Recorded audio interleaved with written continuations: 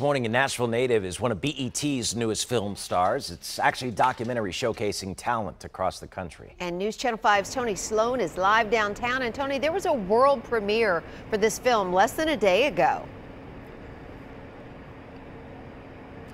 Yeah, that's right. It was the Tribeca screening for that film, and it featured well-known hip-hop artist and movie star Queen Latifah, who is the executive producer for that film, and MTSU alum Daisha Mcbride, who is putting Nashville music in the international spotlight as the star of this film.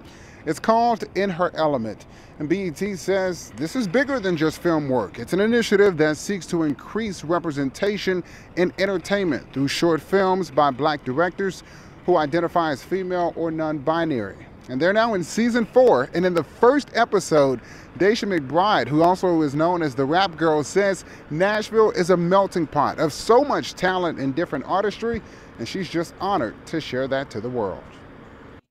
I just want people to know that Nashville isn't just country music, that there is so many other genres and so many other artists here that don't do country music who I feel like deserve that mainstream, push, just like a lot of the other country artists here get.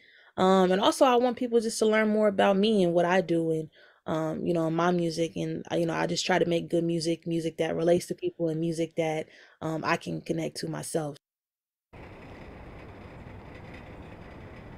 That film is now live for everyone to watch. We'll have that link for you on our website at newschannel5.com. But she says this is just something that continues to just put Nashville in the international spotlight.